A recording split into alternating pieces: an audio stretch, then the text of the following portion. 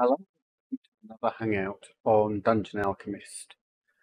After our last run through, which was all based on the 0.1.5 beta, we've now got the 0.2.1 beta that released today.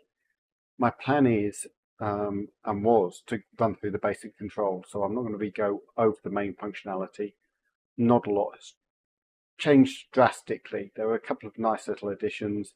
The big one being that there is now a far wider zoom function, so you can zoom out to a far greater distance than you could before. You can put in some walls and move them around, and it's Halloween, so there are pumpkins. That said, I'm going to move over, we'll look at it, and my plan for these videos is to go over the basic functionality. So in this one, we'll be looking predominantly at the menu settings and what each of them do.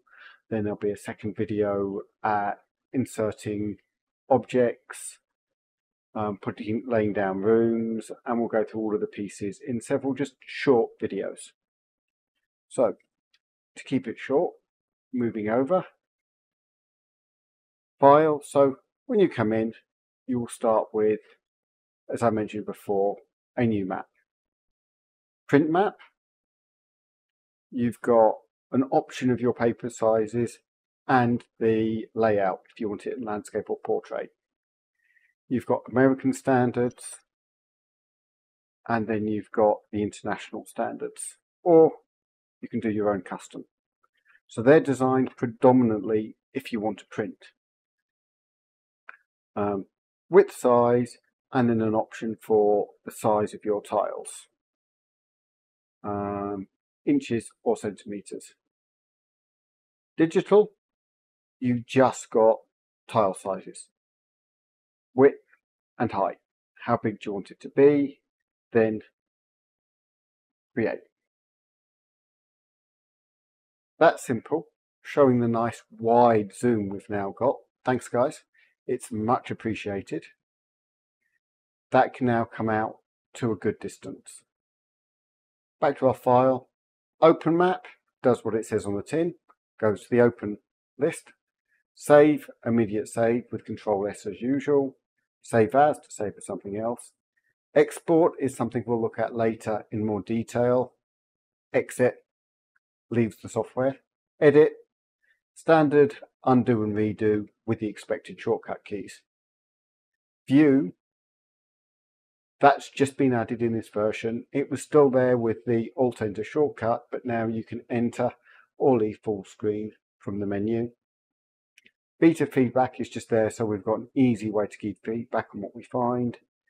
And then help, how to draw a room, camera controls,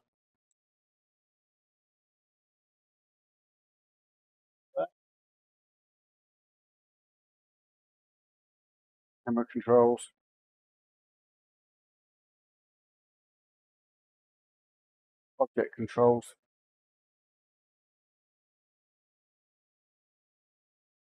Then you've got patch notes, links to their website, and their terms of use, which it's worth looking at. They're actually very liberal. It's going to be a great facility for a lot of people with a lot of ability to use it when you're streaming, in semi-commercial settings where you're not making a huge amount of money without needing an expensive commercial license. Whether their commercial terms will manage to stay as generous as they are now, no, we will still wait to see, but I would go to their website if you want to use it for commercial reasons and check terms of use. And don't be scared if you're thinking, well, I'll never be able to afford it, because you might be nicely surprised. So that's all of those. You've got a slider for zoom on the front, and then the little icon off to the side changes between 3D and orthographic views. So nice and simple.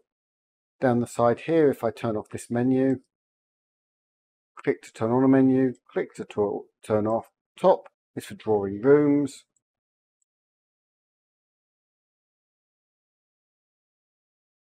Then I've got no room, so I won't let me move on to the subsequent menus. AI on and off, what do you want it to do? So let's quickly just put in a crypt dungeon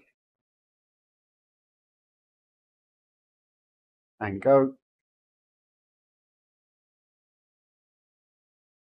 It's amazing just how quick and easy this is. So now we have a dungeon. Go into 3D view because it's more interesting. Mouse controls are nice and easy. Right is your main control. Center button rotates in the world and gives you your zoom. Right button enables you to pan. If you're used to software where you have 3D controls, they're not always the same, but the basic functionality is not uncommon. Not a bad little dungeon for one start.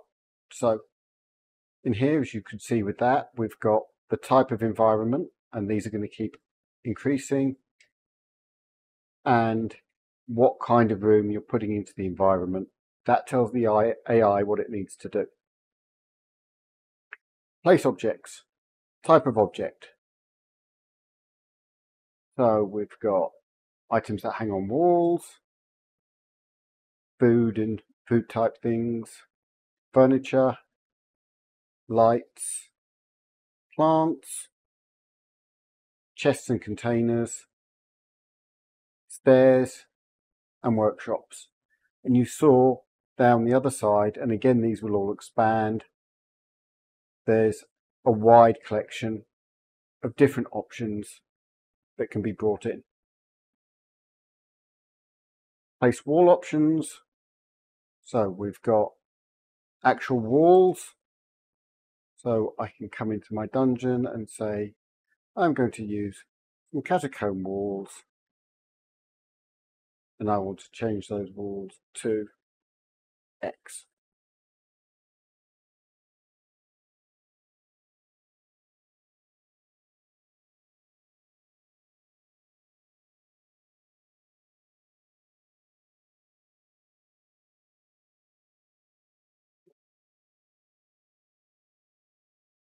At the moment, I don't believe you can directly place walls after you've done your initial build, but that will probably come with time. Floor tiles, again, you've got stone floors, and then you've got outside. And last but not least, environmental settings, which enable you to change